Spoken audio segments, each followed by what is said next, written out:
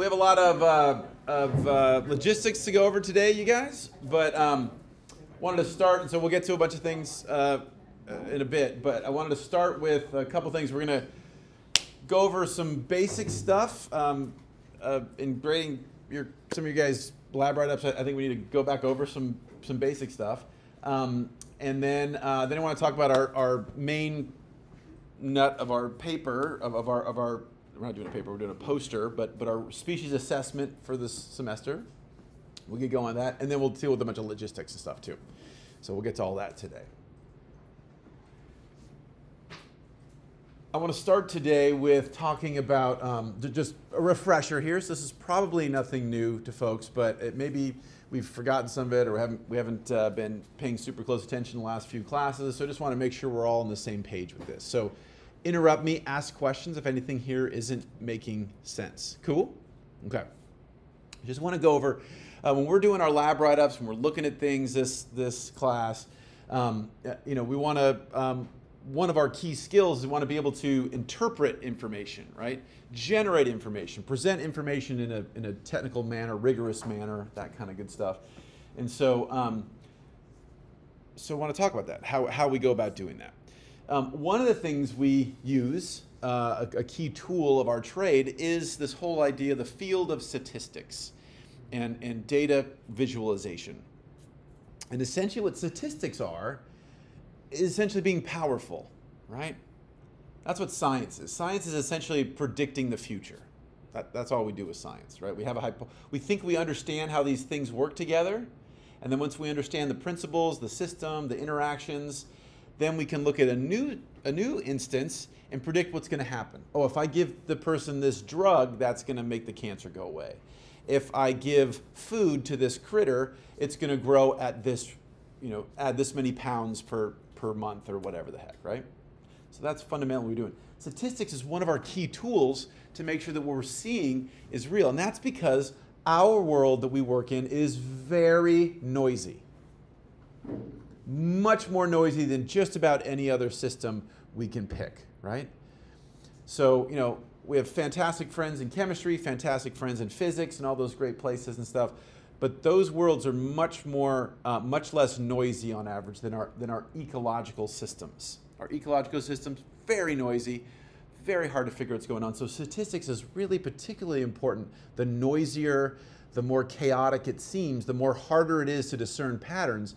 We need to really be able to understand these tools. Now, this is not a statistics class, right? We're not going to spend the whole time talking about different how to calculate different statistical tests, but you need to understand the fundamentals. And so just briefly, a few aspects of those fundamentals I wanted to touch on now. And so statistics is giving us the power to evaluate the world, right? And so here's a quote from CNN a few years ago, and the host says, "My next guest tonight is making some remarkable assertions about the causes of our recent violent weather. He says we face the man-made threat of terrorist hurricanes. He says Hurricane Katrina, for example, was created by the Japanese mafia using Russian-made technology," right? That's all complete baloney, right? That your baloney detector should have totally been going off, right? All aspects of these can be evaluated rigorously. And when we apply something like statistics, it shows that, yes, no, hurricanes maybe are getting crazier or stronger. It's not because of some weird conspiracy person or some mafia guy stuck somewhere or whatever. What's a statistic? A statistic is something where we say, okay, given the information, so let's say we'll use the analogy of a bag of marbles in my hand grabbing marbles out of the bag, right? And so statistics says, hey, I've grabbed something. I've sampled some of those marbles, right? I pulled them out. They're in my hand. So I look at the marbles in my hand, right? A subset of what's actually, the whole universe. And I look at that subset and I say, okay, from this, I'm trying to estimate what's going on in the bag. Now, we can substitute forest and my hand for a quadrat. It's the same exact thing. Okay? That's statistics. Grab a subsample, infer something about the whole giant population overall. Okay. Probability is the same thing, just in reverse. It's the same basic idea. So probability says, hey, if I knew everything about that forest, if I counted every single tree in that forest, or in the case of my marble bags, I counted every single marble in the bag, and I'm going to grab 3 marbles in a minute. Probability is going to tell me the likelihood that, what the composition would be of those 3 marbles in my hand. Does that make sense? So same thing, just sort of different sides of the same coin. Okay. And so, so if we flip a coin, right? You guys pull out a coin. You guys probably don't have any coins because you're all iPhone users and credit card users and everything. But let's do an imaginary trip down Fantasyland and assume you guys had coins in your pocket, right? And you pull the coin out of your pocket and you flip it, right? And so we might want to ask something. So how many heads? Okay, so the question is this a regular quarter, or is there something screwed up with this quarter, intentionally, accidentally? I don't know. So how many coin flips would I need to do to convince myself that this is a real coin, or really, I could really tell this is a problematic coin, right? Clearly 1 flip and it comes up heads. That doesn't, I can't make a judgment from that, right? That would be the equivalent of you sampling 1 quadrat from 1 bean lab, from 1 bean community, and then try and tell me something about the bean community, right? At a minimum, we need to do 2 flips. And in reality, we probably need to do many flips, right? We need to do tons and tons of flips. And if on average it was 50% heads and on average 50% tails, it was probably cool. But if we did a lot of flips and we found that 95% of the time it came out as heads, we would probably say, that's weird, right? So the question is, how do we know, between those 2 extremes, when it's totally obviously super fake or flawed or messed up, and completely, totally perfect, great, right? Because that's the real world that we live in. That's the real world that we live in nature and in dealing with conservation challenges, et cetera. So what we did, is this making sense, you guys? All good? Questions so far? Okay. So this is hypothesis testing, right? So in the case of my coin flipping right here, what I'm going to say is my null hypothesis, and that's written by H for hypothesis and a subscript 0, right? And we pronounce that null, or 0. So null hypothesis is that there's no difference between my 2 populations, between my 2 quadrats, between the sides of my coin, right? And so the null hypothesis is always that, by convention, it's always that there's no difference. Yep, all these things are the same. There's no effect of giving the dog more dog food. There's no effect of giving the cancer patient drug A versus drug B. No difference. No difference. Okay? And then we also always have an so-called alternative hypothesis. And this is where people start going wrong, right? This first part probably makes sense. This alternative hypothesis doesn't say that drug A is way better than drug B, or that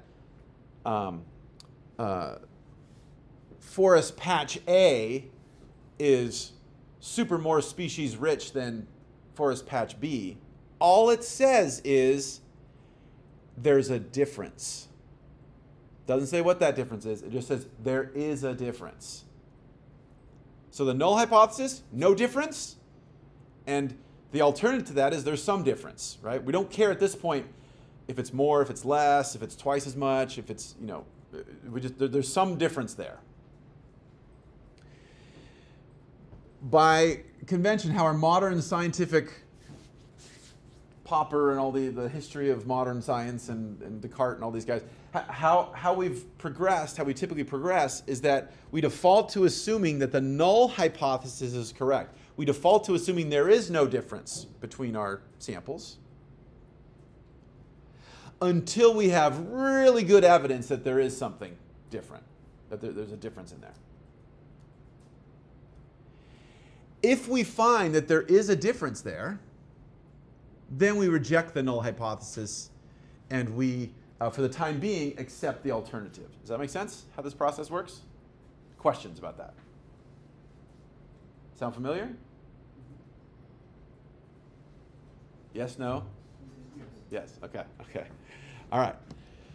So for our coin example, I'm talking about coins, but it's the same thing as just about everything you're reading in our papers and all this kind of stuff. All we're doing there is comparing two things, two different types of things, thing one and thing two, right? And when we have a lot of these things, multiple samples, right, we call that a population, right, a sample of a population.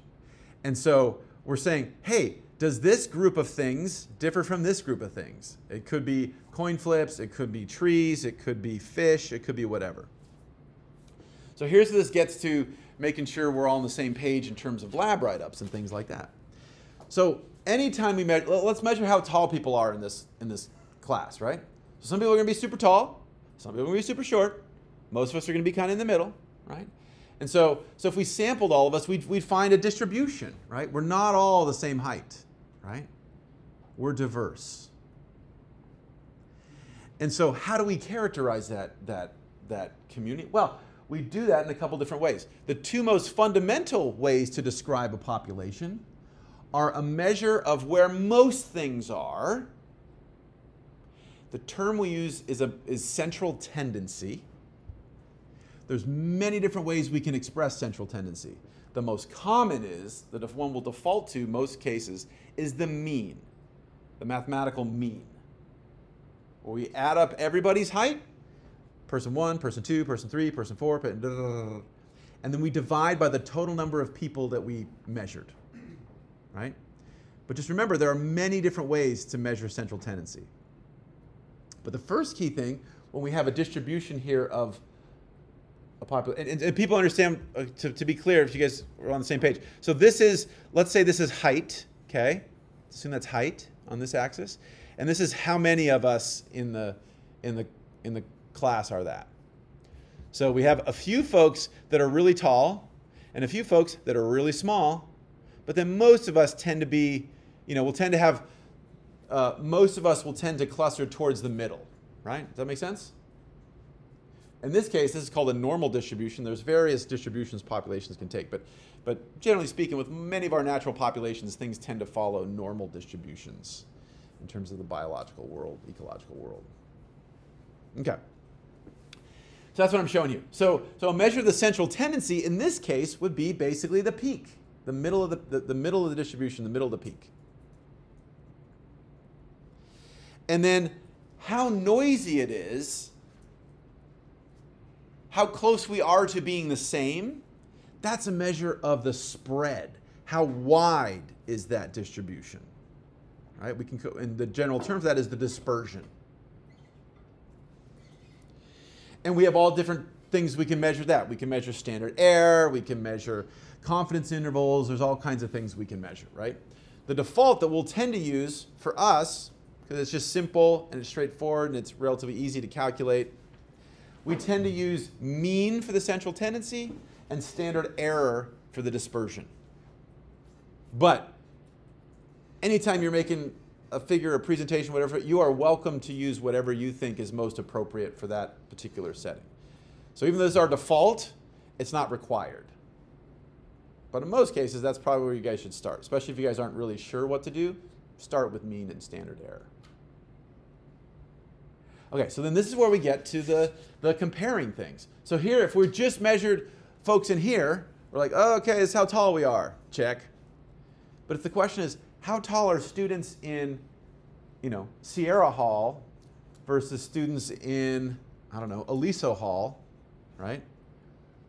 Then we need to not just sample us, we need to go sample those folks. So yeah, measure central tendency, measure dispersion, I mentioned that. So, okay, I guess I'll pause for a second there. So the simplest statistical test that we can use on something like this is a so-called t-test, named for the statistical variable that we use, the t statistic. Okay, so if we talk about group of fish A, group of fish B, same thing as group of students in room A and group of students in group B. We can compare these things. So let's say we have kelp bass and sand bass. These are both the same genus, different species. Common here in our Southern California waters. Sand bass have a huge breeding center in a lot of our sandy areas, such as just off of the city of Ventura and the city of Oxnard, big breeding area. Kelp bass, the most important, the most caught recreational fish species in the Southern California Bight. Super good for fish tacos, by the way. So kelp bass, sand bass, and the question is, hey, are these fish the same, the same size? So we get a bunch of fish and we measure how long they are, let's say. Okay. So here we have so we did that and we found out that the kelp bass on average are 181, a little more than 181 centimeters long.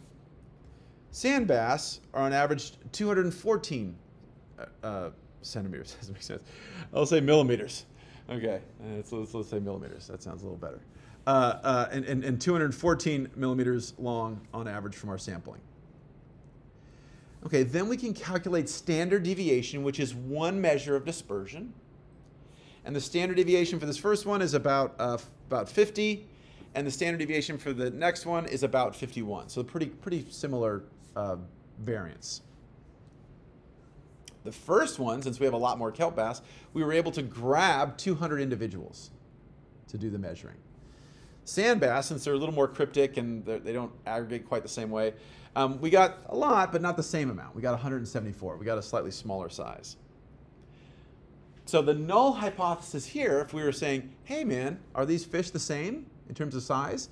The null hypothesis would be, again, right, no difference. Everybody with me? The alternative is that there's some difference. It doesn't say one's bigger than the other.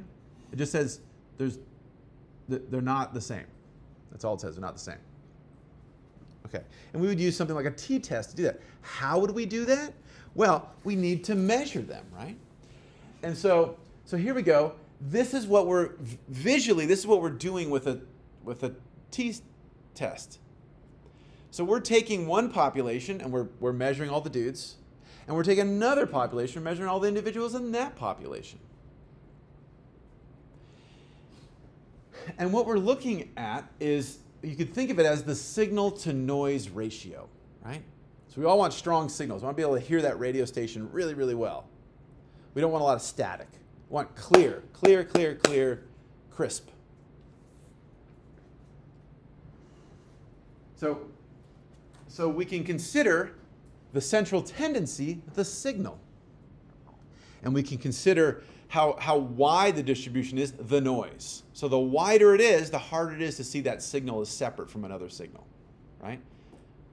The farther away those means are, those signals are, the more likely it is that we're going to see them as clear, distinct thingamajiggers. And so we would go through and calculate this stuff, and then from this we would go through and do the whole t-statistic. We're not going to do that right now, but that's how we would calculate it. And we get some number, and we get some value. And it would put out a number. And so this is what that would look like. So this is same kind of thing. This is now just the distribution of the t-statistic as opposed to the distribution of the fish lengths, but it's the same idea, right? The same idea. And so we ran through that, and we got a number of 7.41, the t-statistic. It's really, really far away, right? So this is under normal circumstances, normal populations. If we compared two random populations that were the same thing, they would be zero. They would have no difference, right? If they were exactly 100%. If there was a dude that was 6'1" here, and there was a lady that was 6'1" over there, and same thing. So if that was identical, it would be zero difference. So as things get more and more different, the quantity of the measure gets bigger and bigger and bigger, right?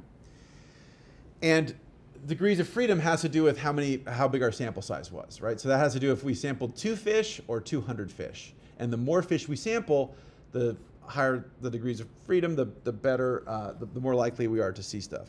And so we've now moved into this world of probability. And so we're talking about here likelihood on average with theoretical populations. And yeah, so we don't have to do that right now. I want to skip this. And so essentially what we're doing is we're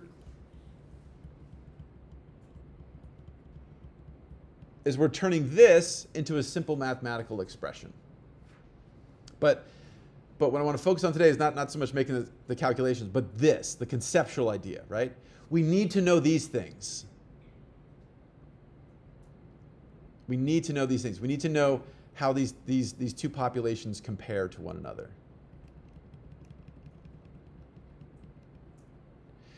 So how we're going to do this in general for our default lab experiences, our default exploration of stuff as scientists, is first when we have two groups of things, or more, 3, 4, 5, 6 groups of things, whatever, right?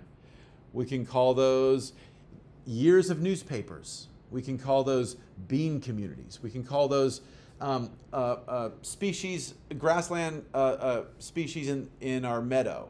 We can call those invertebrates in the intertidal, whatever it is, right? The first thing you want to do is say, hey, are these things, so the default is that these things aren't different. They aren't different in terms of abundance. They aren't different in terms of species richness. They aren't different in terms of whatever.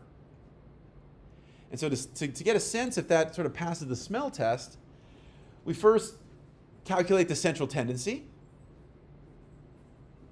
And then we calculate the noise around that. We calculate the variance around that. And then let's visualize it. Most of us can see these things much more clearly when we visualize it. That's why we're graphing stuff. That's why for our lab activities, that's why for your basic first step when you're exploring things, let's visualize it. Even if the first graph is kind of crappy and just quick and dirty, it begins to help us understand how these things relate. And then once we start to have it in visual form, we can start to inspect this. These 20 bars are about the same. Okay, cool. And then these two over here are radically different. Aha, those are probably going to be the ones that differ, right? Or however your pattern shows itself. And then after that, then you can go forward, if we have time, and do rigorous statistical testing and hypothesis testing quantitatively. But that's the last step. The first step is just visualize it, right? And so a lot of our questions in our lab will be about the visualizing. So here's a bunch of data, make some sense to it, organize it, and then I'll ask you guys some questions. Hey, so does this, what, do they look like they're similar? All these guys are the same except for population X. Population X looks really few individuals or something like that. And so here's an example of that. So this is all the same exact data. These are physical dimensions of parts of the flower, and these are species 1, species 2, species 3. So all the same data, just so average. So the bar is average, and then we're looking at different measures of the variance. So on the left is standard deviation. In the middle is standard error, and on the right is a 95% confidence interval. So does anybody remember what these three, I mean, not mathematically, but just conceptually, anybody want to take a stab at trying to remind me what standard deviation is?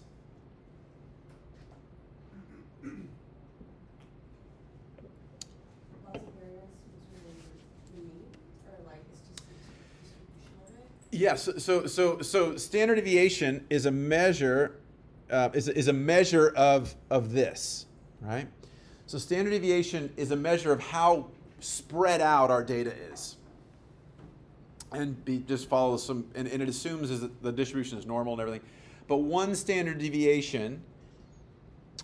So we actually have one standard deviation, two standard deviation, etc. But one standard deviation is about 67. One standard deviation up and down is about 67%. Will cover about 67% of the data. So don't worry about numbers. So standard deviation is a measure of how wide that is, right? So if this peak was down here, and the data was way spread out, that's going to have a much larger standard deviation than something that's almost pure, boop, almost everybody's right here, and then boop, go down there. That'll have a very small standard deviation. Okay? And that's essentially an expression of the noisiness of the data. Standard error is, all it is standard deviation standardized by the sample size, because it turns out that standard deviation is really, really sensitive to how many, if we sampled 3 individuals or 30 or 300. So standard error is a way to try to control for how many individuals we have in our measuring. And then confidence interval is basically just taking that standard deviation and applying some assumption about the t statistic, about the t distribution. But that they're similar, but as we go from left to right, they become more and more useful. Left, it's easier for us to get tricked by some just aspects of how we sampled, and as we go to the right, it's easier for us to have greater confidence in what we're seeing is real.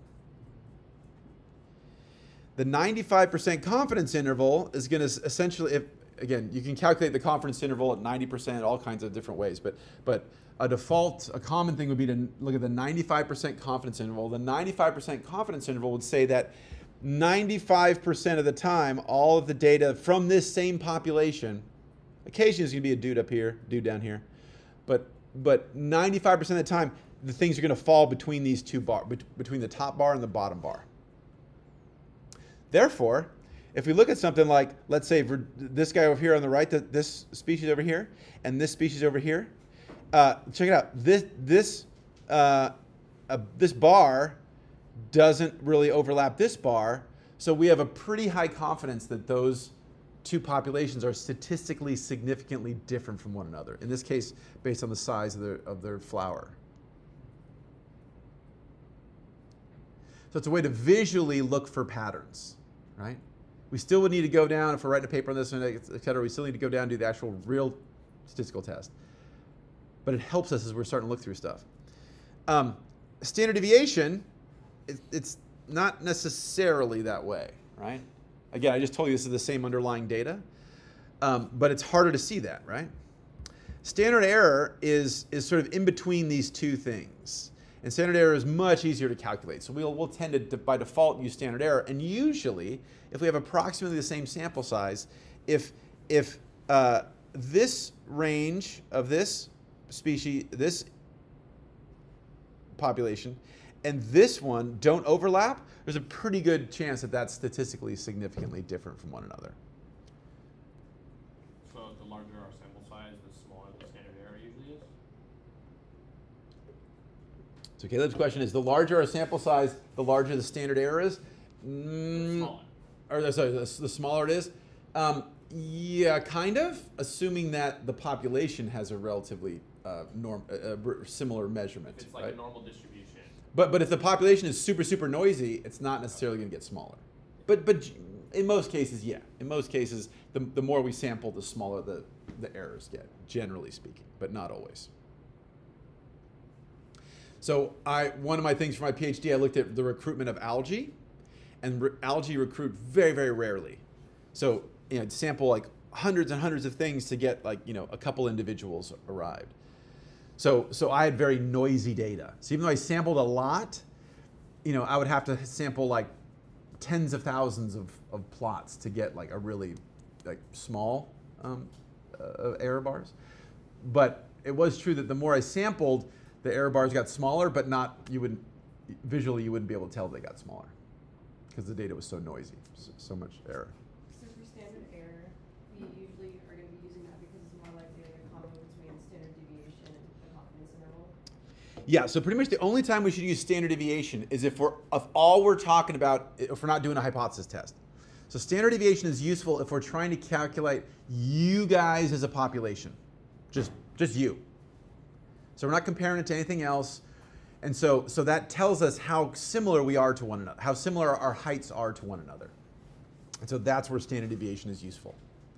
But once we start going population 1 to population 2 to population 3, it becomes oftentimes hard to, it's not helpful. So standard error will help us with that. Does that make sense? Yeah, makes sense. Okay. Cool. Other questions? Is this making sense, you guys? So this is why our default thing is, again, there's multiple ways to do everything, right? And there isn't necessarily one perfect answer. But since a lot of us are taking some baby steps here in terms of visualizing our conservation media data and our fish populations and all these bean population, all these things, right? The default should be, hey, here's my group 1, population 1, sample 1, forest 1, whatever the hell it is. And so I'm going to calculate an average and then calculate a standard error and put those error bars on it. So without error bars, I have no idea what the hell is going on here. I cannot make any inferences about that, or can essentially make, in the real world, can't really make any useful inferences about that. For some reason, many of you guys are coming into upper division thinking that all you do is throw up a mean or calculate a mean, and that tells you something. That tells you nothing. That's only the first part. That's only the central tendency. We then need to know how noisy it is to know if that's real, right? And as we saw this last week from the Bean Lab, right? Some people, because of the way things worked out, we should have had multiple samples from each thing. Some of our samples we only had one sample, right? Only one measure of richness or evenness or whatever it was, right? And so, it said graph it, so you guys graphed it. But you don't actually know without those error bars on there. You don't, I said by inspection, does it look like this, right? But really, you don't know if this thing's more diverse, less diverse, without some measure of that noise.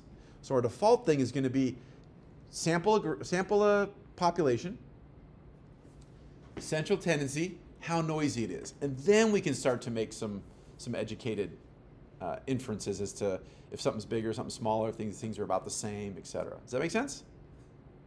Questions? Okay. So I'll just say for completeness, I'll just say that when we eventually do go and do rigorous hypothesis testing, we need some measure, right? Because some members of our community would say anytime anything one time ever in a million differs, then it's significant. Others would say it has to differ 1,000,000 times for it to be significant, right? So we need some kind of convention as to what we call where we call the ball or the strike kind of thing. And so we reject the null hypothesis when something is very unlikely, when something is very unlikely to get that just due to chance. And so what does that mean? Okay, I just said very unlikely. What the hell does very unlikely mean? By convention, that's the only reason. By convention. Some old mathematicians in Europe a couple centuries ago just started saying, I don't know, 100% seems like a bit much. 80% doesn't maybe seem like enough. 90% maybe doesn't seem like enough. So long story short, we centered on 95%. So in other words,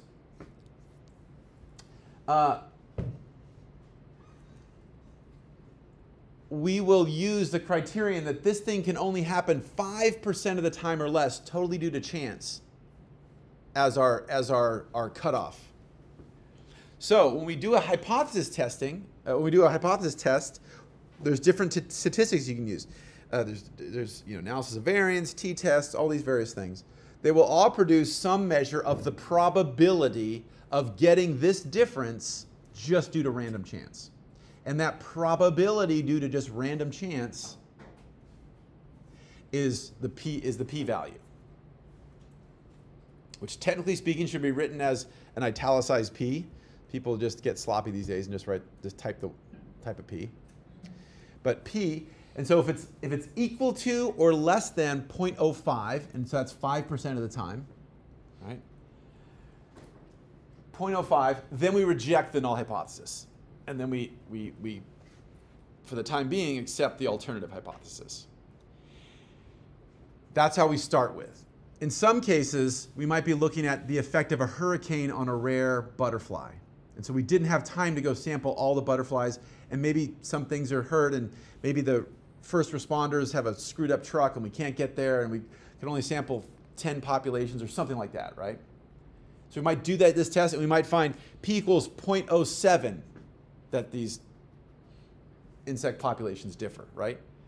We might make an argument that, well, yeah, statistically it's not statistically significant, but we think biologically or ecologically, 7%, given that we were running around after a hurricane, didn't have all the money, that maybe is significant. So you can make arguments like that, but again, by default, our default is p equals 0.05 or lower is what we use to reject the null hypothesis.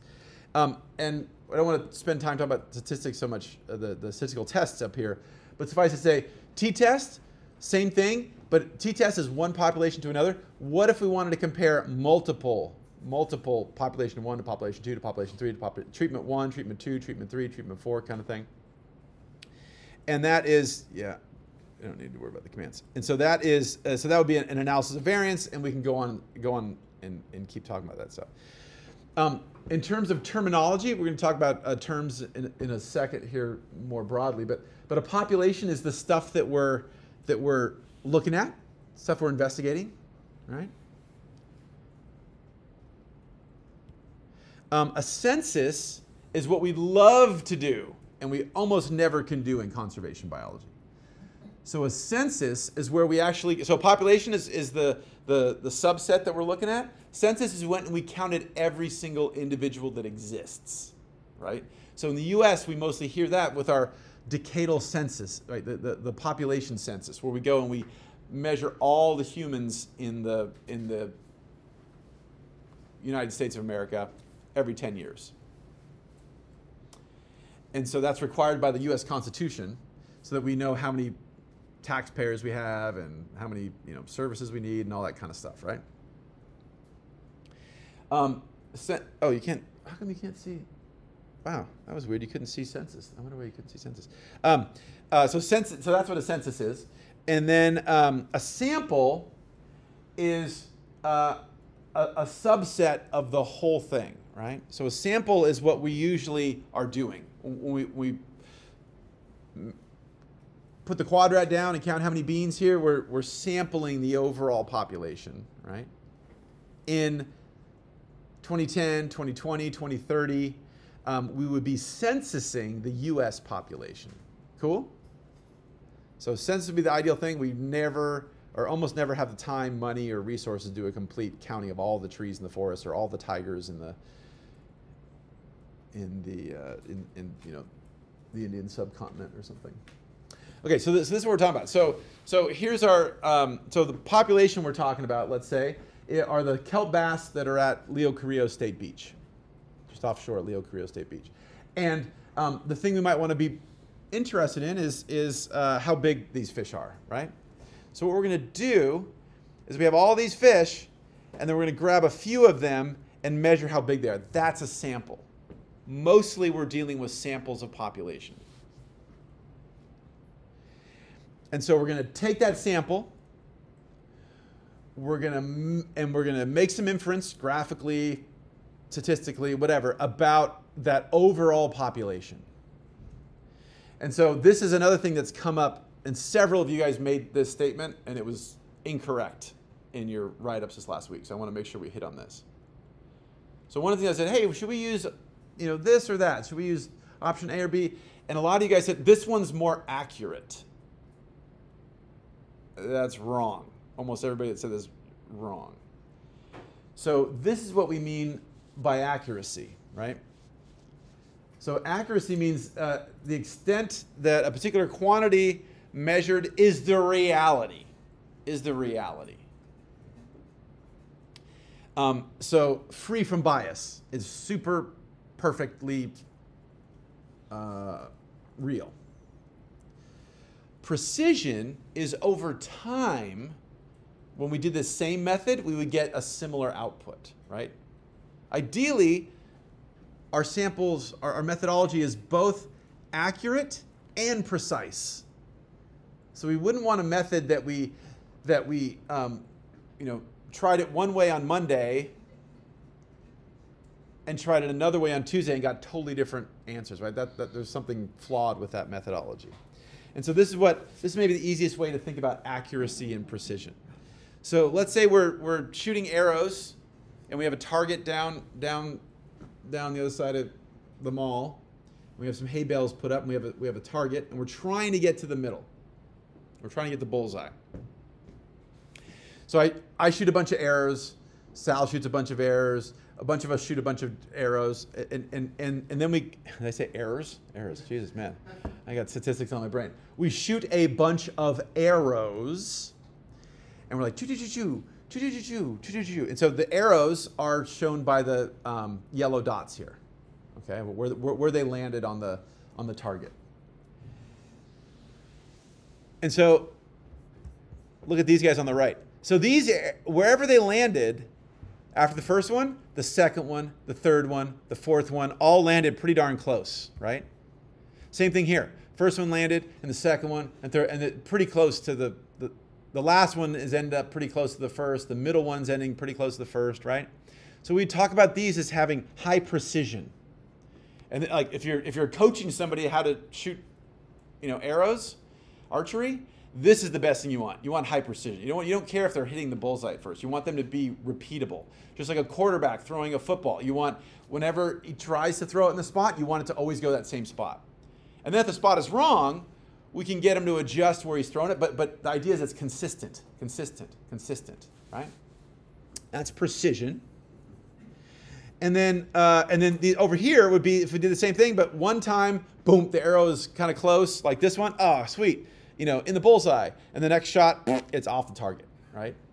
So that's low precision. There's no consistency in that person shooting.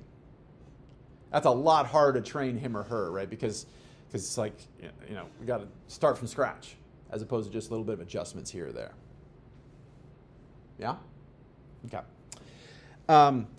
But then what we can talk about is hey, how close are we to the target? Which would be an analogy for how close are we to the actual real height of the trees, or the real how many babies mom has, or whatever the thing we're measuring is, right?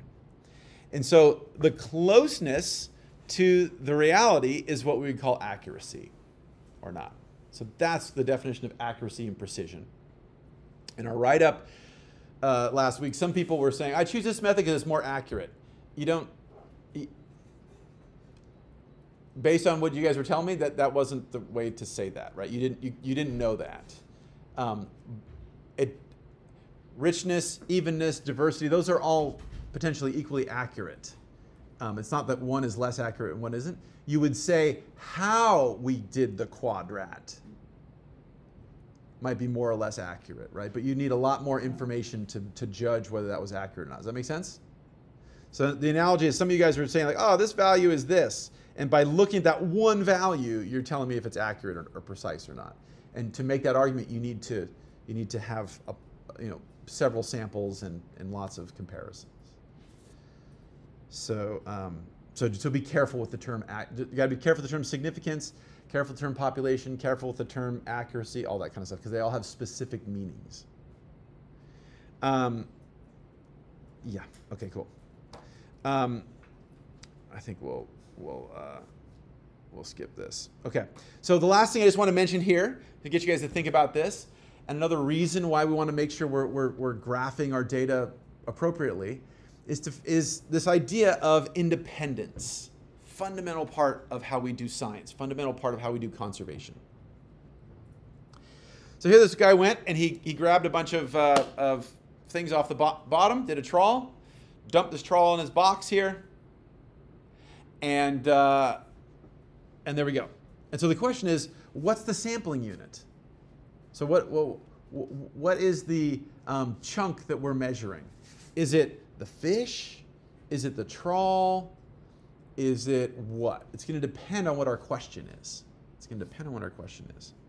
So for example, here's something we can think about. So let's say we wanted to know how mercury impacts fish, and we're worried if there's a contamination from a chemical plant up the hill or something like that, and we want to know, hey, is this possibly a problem? So we're like, I don't know. Let's do an experiment. So the power plant people or the government regulators or the town or whoever says, hey, can you guys help us with this? We want to know if this mercury is impacting our fish. Okay. So here's the experiment we set up. We got a bunch of buckets. Okay. And then we're going to have two treatments. We're going to have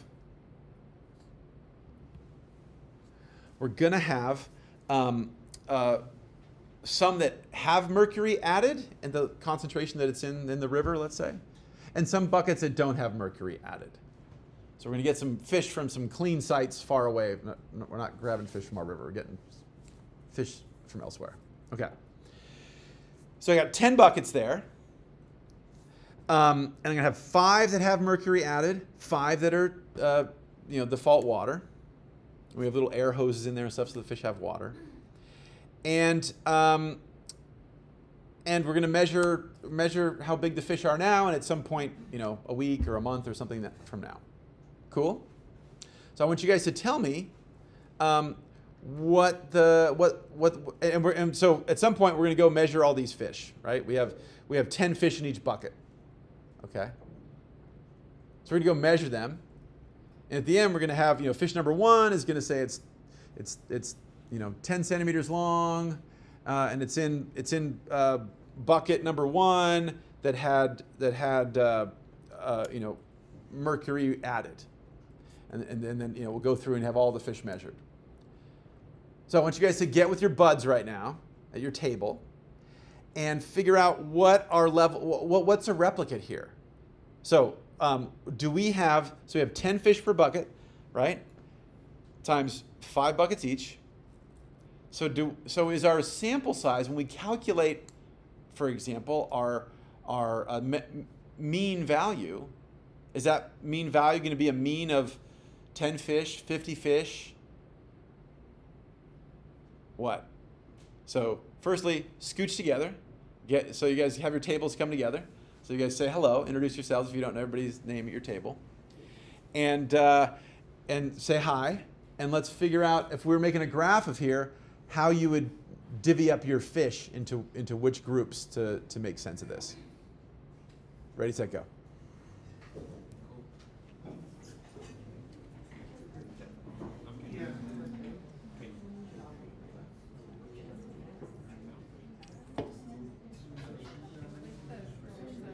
So there's a total of 100 fish. Total of 100 fish.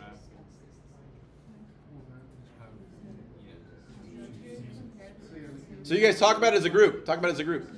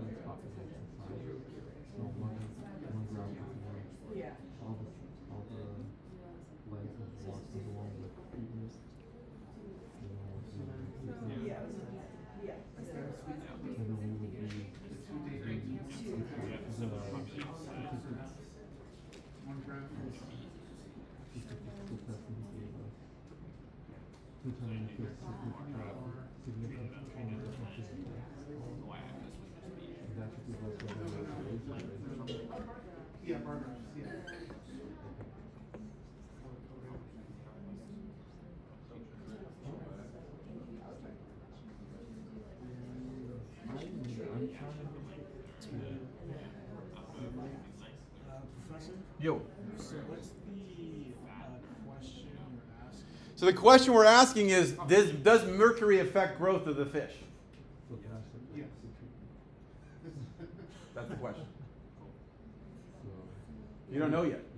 Does this concentration of mercury affect the growth of the fish? You don't know that. Right? So we grab the amount of mercury that's in the river. So we don't know. So you're going to make a figure. You're going to sample all these guys. So just measured them at time 1 and at time 2, and you look at the difference. So they grew 2 centimeters or whatever it is, right? And so the question is, how do I look at whether mercury was? How do I visualize whether mercury had an impact or not? Answer that. Keep talking. Huh?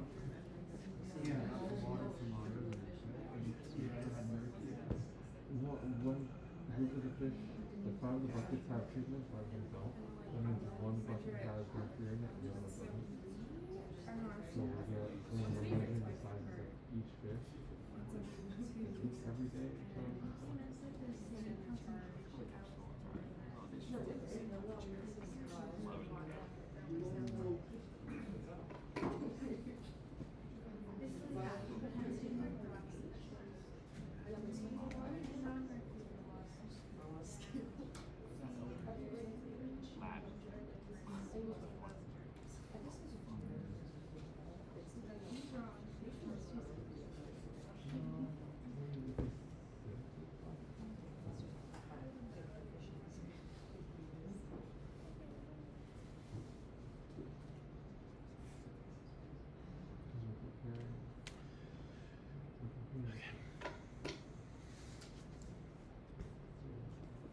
So everybody must have their answers because you guys. Okay, so let me hear some of the ideas you guys have. How about you guys in the back? What did your group decide? Like 2 treatments, so there would be like 2 different curves. So you're thinking you're making 2 bars. Okay, so let me turn this on. So you're thinking we'll have 2 bars.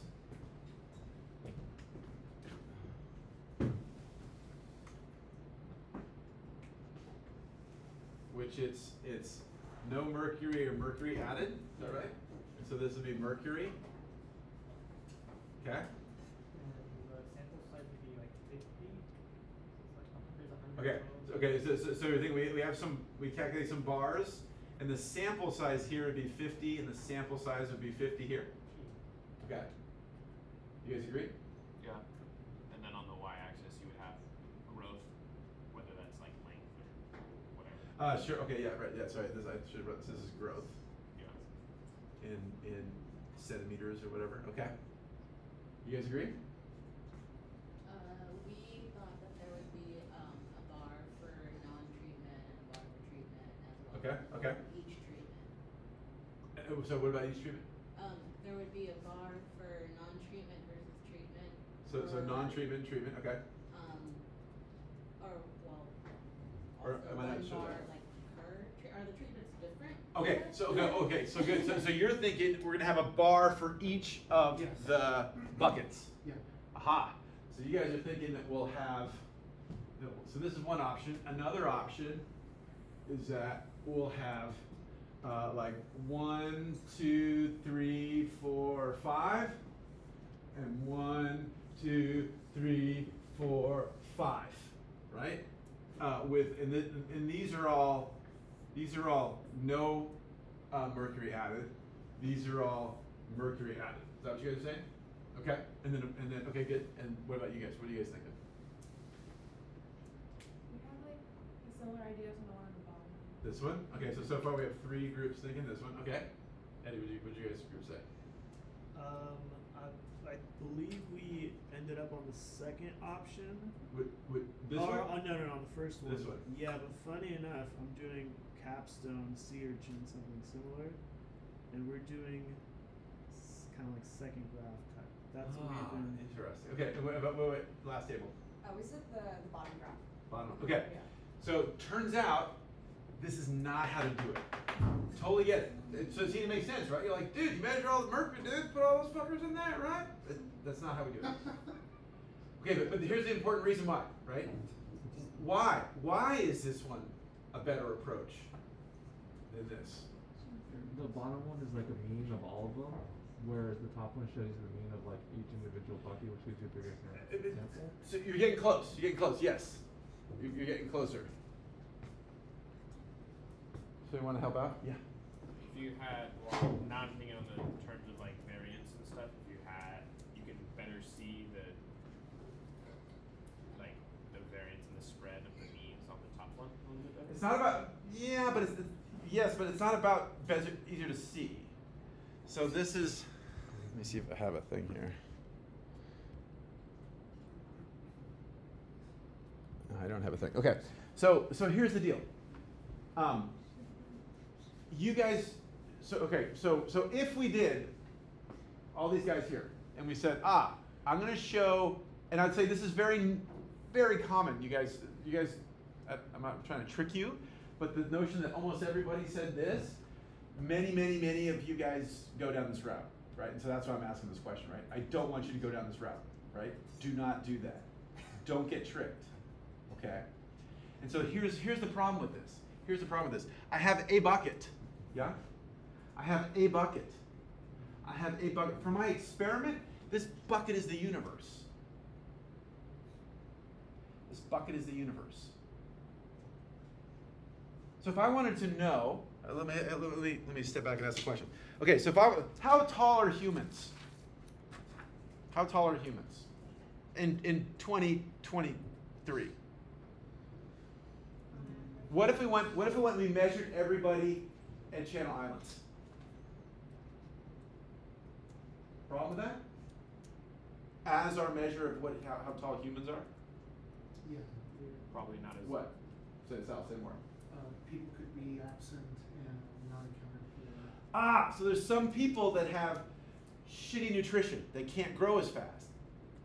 There's some people that are coming from communities that are taller statured or smaller statured, right? But all we sampled was here. So it turns out you and I, even though I might seem like I'm tall or something, we are much more likely to be, like just the fact that you and I are in the same room, we're much more likely to be the same. If we go to some of the Kurdish villages where I work, those people are small. And every person I bump into is small. So just the fact that I'm there, those folks are more like each other in terms of height than a person on the CSUCI campus. You would be the outlier. So, yeah, I'm always that outlier. So the point is, the 100 of us or the 1,000 of us that we sample here at Channel Islands, we're not independent from one another. Even though we think we're all different and somebody's screwed, we are much more alike than we are different compared to a Kurdish village. Same thing compared to a Papua New Guinea community, right? Or a community in northern Siberia, right? So the point is, I just sampled all of us, 30 of us, or I just sampled all 1,000 of us at CSUCI. And it sounds like 1,000 people, that's a good sample size, in fact, that's better than 2. But we're not independent from one another. What we want when we're sampling, what we want with this, shit, you can't see it because of the light. What we want with this is I want to make sure my sampling is independent. So when I grab these fish, I only have time to measure 20 fish, let's say, right? When I grab these 20 fish, I don't want to get the big ass fucking fish. I'm going to be as likely to grab the big fish as I am to grab the medium-sized fish as the baby fish. So I used to have a project in Mexico where we were looking at this fish that changed sex. And it's very popular, spearfishing to get these fish. And very popular fish, very popular targeted fish. And we're worried was it being overexploited and everything. So I went down with all these macho spear fishermen. And they're like, yeah, we'll help you. And they all wanted to shoot the big fish because they're like, man, right? But I was like, well, fuck, I guess I'll shoot the other ones, right? Because I wasn't much of a man. But it turns out it was much harder to shoot the little fish, right? They're harder to hit. And it turns out we found out some of them were golden colored. So most are like brown and kind of brown and spotty. But some of not all, but like a subset of them were golden, but only when they were small. So if we didn't have random sampling, we wouldn't have found that some of these have a golden morph. And so when we sample, inherent in our, whatever it is, your capstone project, you guys are doing an internship project, whatever it is, when we're looking at that bag of marbles and I put my hand in, I don't want to be pulling out the biggest marble or the roughest one that sticks in my hand. I have to have a sampling method that's equally likely to get the big ones, the small ones, the fat ones, the short ones, the slickery ones, the jagged ones, all that, right? Otherwise, it's not a representative sample. So that's representation and this idea of independence. I want to make sure that when we sample something, I'm not biasing. So how that comes into play here is maybe these tanks were next to the window in the lab. These two tanks here, maybe. And maybe over here is next to the air conditioner or something, where it's colder. You know, I don't know. There's a million possible things we can invent, right? So by looking at the warm hot fish to the cold dark fish, maybe that's influencing how much they grew, right? So I'm not entirely sure. So it turns out what the sampling frame here would be is the bucket, because these 10 fish in here are experiencing the same environment, right? Or let me do it a different way. Maybe I was coming in, I was like, what? I was watching the Super Bowl, like, what? And I was watching the Super Bowl in the lab, I was eating the lab, and I was eating the lab. And I had some guacamole, I went, whoa! And I clapped, and some guacamole blew and fell into a couple of these buckets, right? Maybe that is better food for some of these guys. So they're like, what? I'm gonna jam on my avocados, right? And so again, these individuals are experiencing the same environment. We're contained. They are a group. Right? These guys may or may not be. So this is this idea of independence. What is independent from one another? And so when we have a system like this where we're doing an experimental manipulation, there could be something that we've accidentally introduced in the doings of the experiment that causes issues. So it's much better to do this. It's much better to do this. And then to calculate a mean of the means, which is called a grand mean. And that's actually the best way. So the point is, we should pay attention to stuff.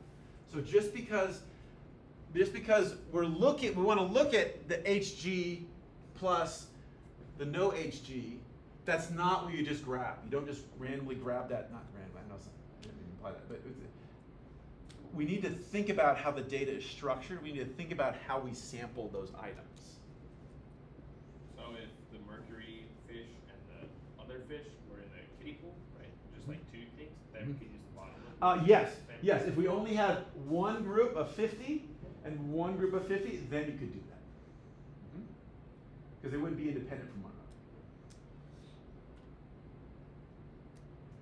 another. Another way would be like if we grabbed, what the fuck we got? 20 fish from river A, and 20 fish from river B, and 20 fish from river, and we split them each time in half. Right? So we were maybe trying to account for genetic differences or something, right? So just like, hey, what is the effect of mercury? Right? This would be another example of how we'd have this same type of setup. I gave you the example of us potentially introducing things from the experimental design. There could also be the populations we're bringing into this also. The point is, we just want to think about this. And so when we're doing our lab write-ups, just because it says whatever, year this or Dr. A said this transit, think about it, right? So I want you guys to think about this stuff. Before we go and graph this stuff, okay, first let me see, if I have all this stuff together, chill, cool. And then I want to put this together, okay. Then I calculate the central tendency of everybody or of these sampling frames, or what? Okay, this is the structure of the sampling. So I'm going to do those, and then I'm going to add my variance on there, right? And so have a look. And so here's a key thing. I didn't graph this. I should have graphed this. But check it out. As we saw, generally speaking, the more we sample, the smaller the error bars get, assuming that they're normally distributed. So here's the deal, though. So this mean is here, and the variance is calculated out of a sample of 50. So there's essentially 50 little dots here that we're going to go to calculate this from, and the error maybe won't change. I mean, the mean maybe won't change, but the variance might change. It's going to get small. This guy, right now, so this is an n of 50. These bars are only an n of 10 each, right? So it's going to be a lot noisier. And then when we take the grand mean of the means, that's going to be an n of 5, right? So the error bars are going to tend to go up higher. Mathematically, there's some tricks we can do. We're not going to go into that now. But suffice it to say, how we do this mathematically is I would like to do this. I would like to do 50 versus 50, right? That's a large sample size, as opposed to 10, right? But mathematically, this is what we do. Or, it's me, not mathematically. Statistically, this is what we do. We say, hey, is there any effect of individual bucket? And we do a hypothesis test saying, null hypothesis. There's no difference in bucketness. Bucket is no effect on the growth thing. The bucketness of the mercury-free dudes. And if we found no effective bucket, and then we go over here and we test to see if there's an effective bucket, no effective bucket, and the effective bucket in this case would be testing bucket A, B, C, D, E, right? So we test those. And if there was no difference, we accept the null hypothesis, no difference. And then we go over here, and this is F, G, H, I, J. Then we go over here, and we go, yo, any difference between these guys? No difference there. Then, period, end, stop the analysis, go to a new thing. Then we can pool all of these together. Because then we can say statistically there was no effective bucket, and then we can go down to here. So you might be able to do this, but you don't start there. And certainly on your initial lab right at kind of first pass, you don't start there.